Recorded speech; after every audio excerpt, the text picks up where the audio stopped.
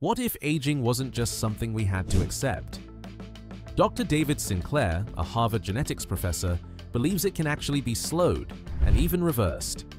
At 54, his biological markers are closer to someone in their 20s, and his secret isn't expensive creams or miracle supplements. Instead, it starts with how and what he eats. Sinclair practices intermittent fasting, often going 18 to 20 hours without food, which activates the body's natural repair systems. But beyond timing, he avoids 5 specific foods he believes accelerate aging: sugar, refined carbs like bread, meat, dairy, and alcohol. Cutting these out helped lower his cholesterol, stabilize his glucose, and reduce inflammation, all critical for longevity. Instead, he focuses on colorful, stress-resistant plants rich in polyphenols, alongside healthy fats like olive oil.